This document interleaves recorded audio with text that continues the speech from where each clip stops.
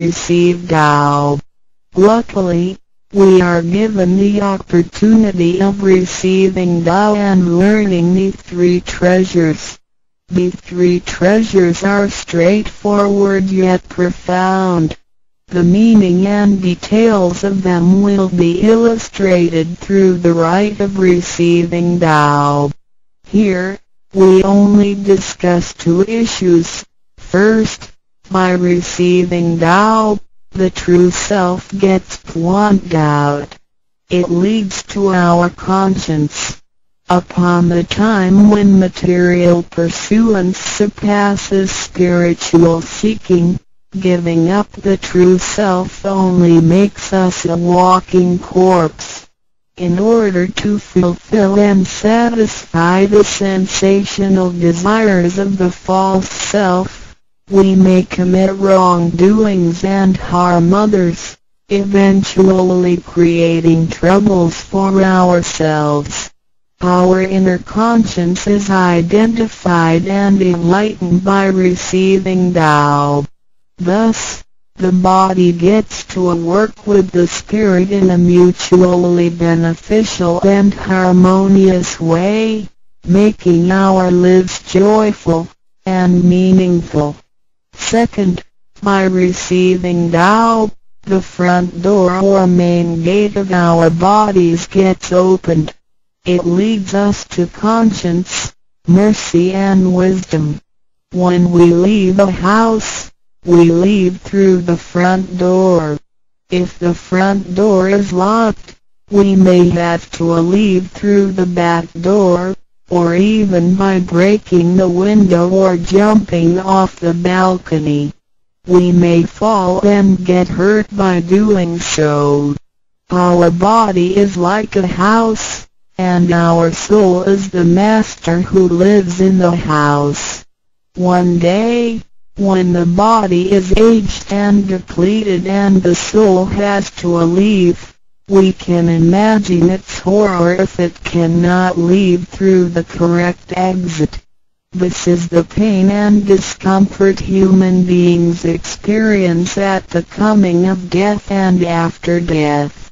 As we know, for most people, when they are dying, their body shows stiffness and signs of helplessness and confusion.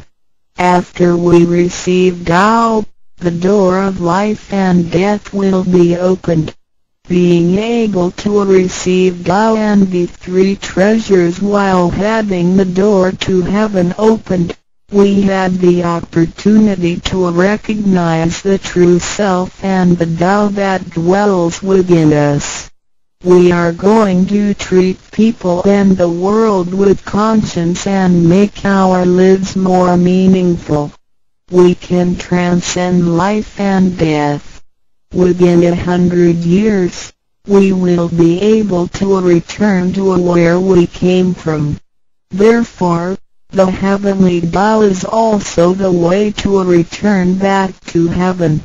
To probe further, the enlightenment of Tao is superior to studying thousands of sutras. This is the value of Tao. The enlightenment of Tao opens the main gate, the front door, which is the entrance to heaven. It gives us the guarantee to be exempted from rebirth cycles and to reach eternity. The superiority of this enlightenment lies in that it surpasses Buddhas and saints, it exceeds the scope of sutras and dharmas, and it transcends the universe. Tao is therefore source of all sutras, king of all dharmas, mother of all Buddhas, and creator of the universe. Transcendence of rebirth cycles leads to eternity. Being imperishable, Tao never deteriorates, and we had never lost it at all. Hence Tao is the direct way back to heaven. What do I get in receiving Tao? As mentioned earlier, by receiving Tao, we act upon our conscience, gain more wisdom, and find the door to heaven.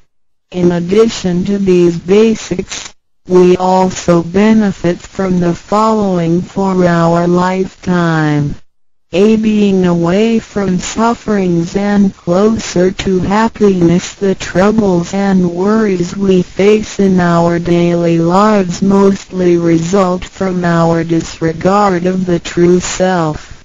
Receiving Tao helps us to recognize the Tao that has been dwelling in us and to restore the beauty of the true self, so that our behavior and mind is free from being controlled by the earthly pleasures and being swayed by the losses and gains of the material world. Since our minds are cultivated spiritually, devils would not approach and get close to us. Thus, our fortune can be altered from bad to bright, and we can obtain real joy. B. Being away from disaster and calamities. Tao has been passed on through generations to one single master since the beginning of human history. The thread of its passage weaves through ancient civilizations, including China and India. However, in recent centuries, human beings had been trapped by materialism and a weaker sense of right and wrong. Wars prompted the development of powerful lethal weapons. In reviewing the thousands of years of human history, we realize, in just less than 100 years, there had been 2 major world wars, which caused numerous killings and tragedies. The abuse of science and technology has also destroyed the ecology, causing damage to the ozonosphere and the unbalance of the climate. The corruption of human beings' minds has called the natural disasters to come. The human have created calamity. God, with His mercy, makes Tao available to everybody in order to save good people. After we receive Tao, with the true meaning of Tao in mind, we will be conscientious. We can use the 3 treasures whenever something dangerous and uncontrollable happens to us. We will be able to get away from bad encounters. This is a confessed fact. See, transcending life and death. Life is a mixture of happiness and bitterness. Throughout the journey of life, we experience birth, growth, aging, illness, and death. Joys are momentary and wealth is here today and gone tomorrow. Rather than seeking the pleasure of material life, the wise make full use of their lifetime searching the true meaning of life and eternity. In old times, Tao could only be received after harsh self-cultivation. Among the hermits looking for the master in order to receive Tao, only very few could obtain it. Whereas in this century, Tao is allowed to be spread and transmitted through the authorized masters to the truth seekers. The master points out the main gate of life and death, assuring the completeness of our true self. With the true self as our guide, which keeps us away from evil and greed, it helps us think, speak, and act in accordance with our conscience and intuition. Death then becomes the return of our soul to the eternal and peaceful home where we came from. Thus, we will have lasting joy. The achieving sacred beings the enlightenment of Tao, which reveals the true self, is like the planting of the seed of righteousness and integrity. Through self-cultivation and self-improvement, the nurturing of wisdom, kindness, and purity, it will blossom and produce the fruit of sacred mind and eternal life.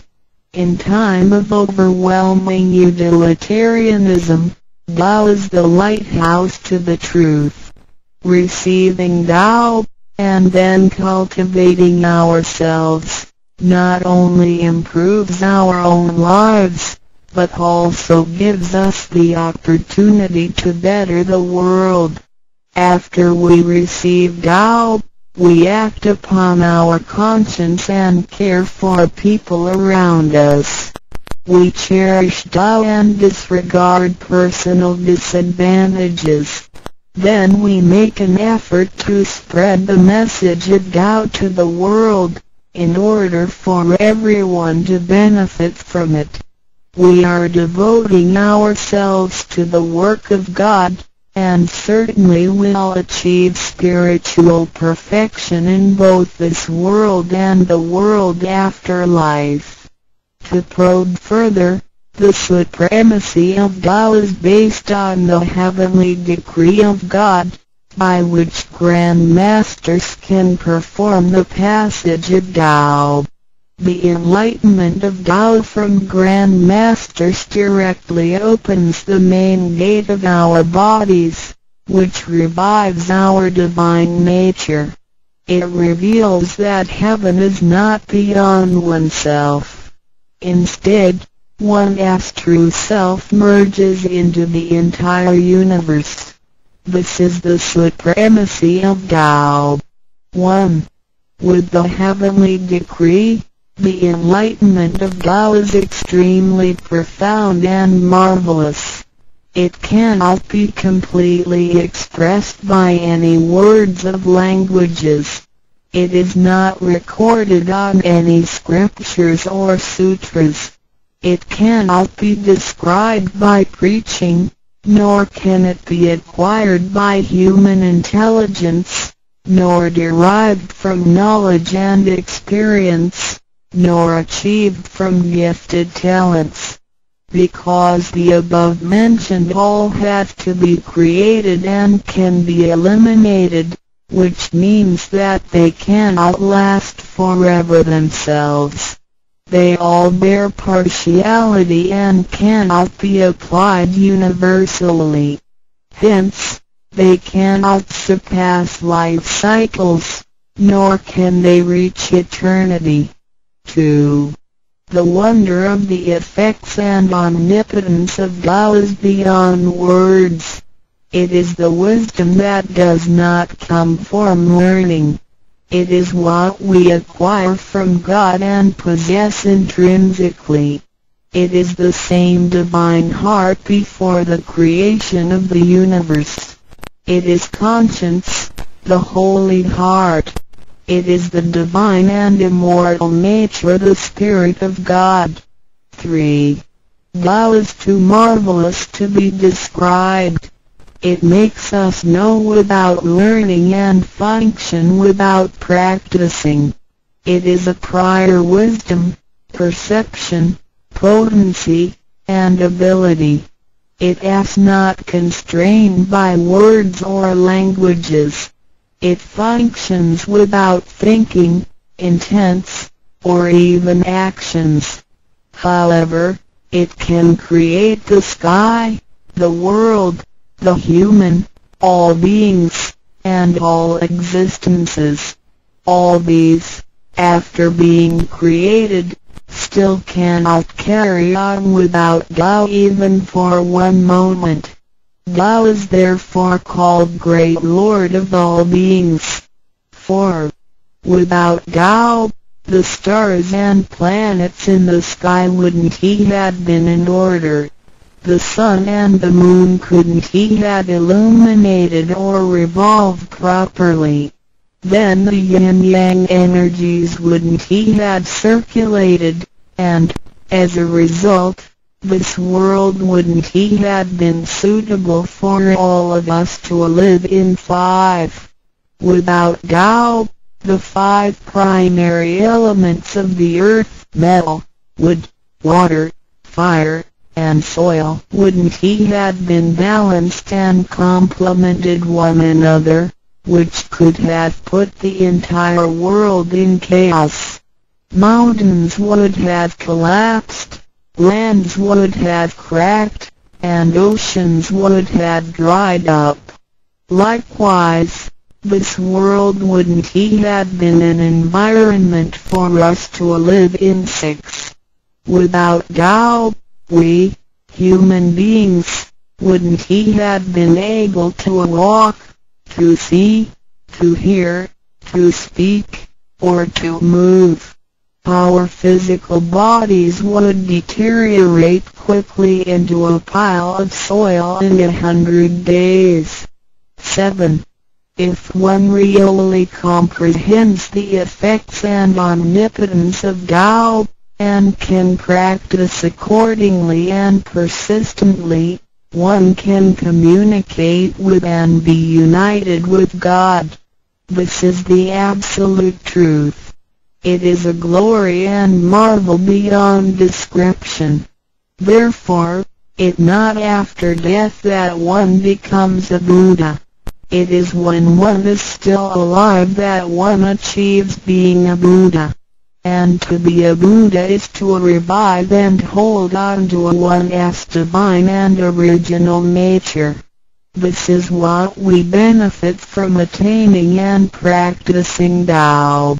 What do we need to receive Tao? We have discussed the many benefits we obtain after receiving Tao.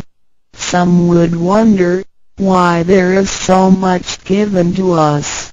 Of course, we should realize it comes from God's grace toward human beings. This allows Tao to be spread around the world, especially at the approaching of the worldwide calamity. People with merit and conscientious mind will have the opportunity of learning about Tao and the way back to heaven.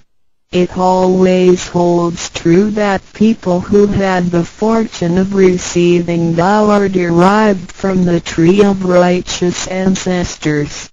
In addition, during the passage of Tao, it is required that we make promises to God that, after we receive Tao, we will keep in mind the true meaning of Tao and put it into action in our daily life. What we speak and what we do will all be based on our conscience. After we receive Tao, we offer help to those in need of it, and do our best to indicate Tao to more people so that they can all benefit from the grace of God. After we attain these 3 treasures, we promise not to tell them to any other person. These 3 treasures can only be transmitted through authorized masters in front of God.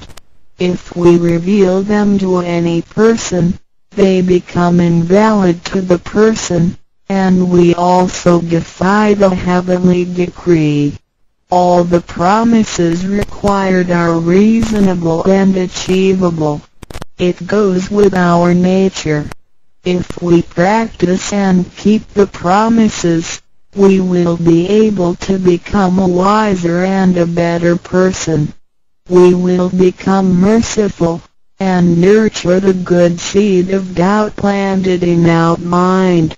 One last thing to mention is that one of the reasons we are able to receive Tao is due to the good deeds of our ancestors. Therefore, as we persistently practice Tao, our ancestors will also benefit from it, and so will our descendants. As long as you are prepared for the above mentioned, you are qualified to receive Tao, no matter what nationality, race, or religion you belong to. Notes: in order to be exempted from the rebirth cycles, to avoid the ordeal of hell, to alleviate the suffering and misfortunes in our lives, and to be able to return back to heaven after death and enjoy permanent happiness, we have to receive Dao. And the general qualifications are: 1. To be with a compassionate heart, and to be fortunate enough to be born in a time when Dao is available to the public. 2. To have sowed the seeds of virtue by helping many people and offering lots of charitable services in the previous lives. This is the divine affinity with God. 3. To have ancestors with beneficences and welfare work as well. 4. To meet the introducer and guarantor who indicate the way to attain Dao to me. It is very likely that, in the previous lives, we did charitable services together, or we cultivated together in the same religion. So, in this life, when Dao is available, we can help each other out and practice Dao together again. So time is right for Dao due to our divine affinity. DI.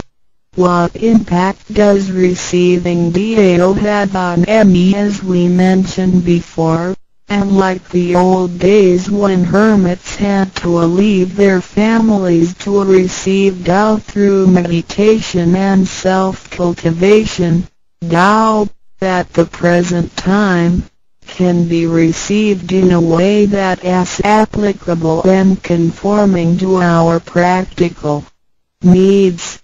We don't have to give up our lifestyle in order to attain Dao. By the grace of God, Dao is intended to be delivered to the public at all levels of occupations and around the world, rather than being limited to a privileged group of people. The impacts that receiving Dao can have on our daily life are summarized as the following. A. Receiving Dao creates no conflicts with any religions. Dao governs the universe including all human beings. It existed before the formation of any religions. It is concordant with all religions, in the sense that religions preach the awareness of conscience and the pursuit of the truth. We don't need to give up our religion in order to receive Dao. On the contrary, by receiving Dao, we will have further understanding of the truth. The conscience becomes our ultimate guidance due to the variations of cultures, customs, backgrounds, legislation, and value systems. It is difficult to find a universal guideline for all of us to follow in our daily life. In receiving Dao, the main commandment is to act by our conscience, the true self, rather than by literature. We should be sensitive to the conscience, rather than be familiar with the laws. C. We will voluntarily keep the promise made while receiving Dao. Through receiving Dao, we are not offered conscience or true self, but merely the opening of the door to a wisdom and mercy. Therefore, we restore the heavenly principles inherent in us, and strengthen the power originating from our conscience. There is no external force that makes us keep the promises and commitments that we made when we received Dao. The only force comes from the guilty feelings that result from our misbehaviors, which reduces the mistakes we make. Practicing Tao can accommodate our worldly affairs. The fulfillment of practicing Tao and conscientious awareness does not have to be accomplished in a temple or church. It is not required to abandon worldly belongings or relationships in order to attain the ultimate truth. Each individual can still have his/her family, career, and schooling at the same time. As long as we keep in mind the basic guideline we should have our practicing Tao and getting closer to our divine self. We will make a better world by improving ourselves first after we receive Tao. By realizing the true self and what we are, the feeling of joy comes to us. The improvements on the quality of our spiritual life will affect people surrounding us. By interacting and working together in Tao, we will make the world better with lower crime rate and less pollution. The wish of Maitreya will finally come true to turn the world into God's kingdom and make people all live in harmony. What can attest the validity of TO DAO, due to its completeness and generality, regulates the totality of all beings.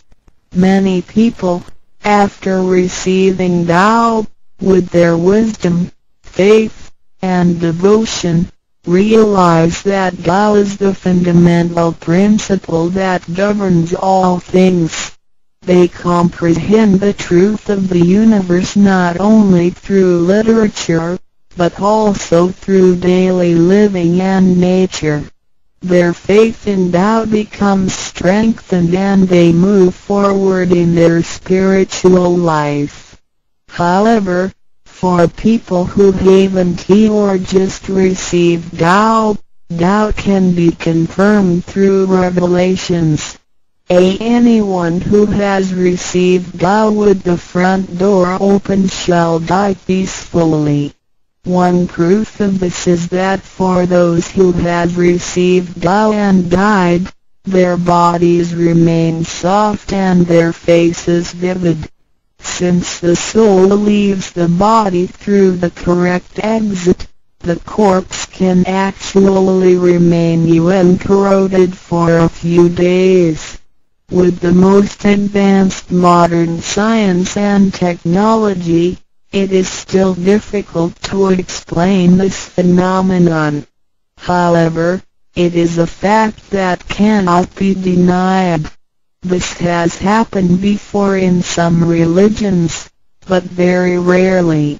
For people who have received Tao, this kind of testimony is ubiquitous, unless they have committed serious sins and corrupted their own mind. This can prove the soul has reached an ultimate harmony. Being the superintendent of the things on earth, human beings are nonetheless weak. Since birth, we are subject to unpredictable accidents and natural disasters.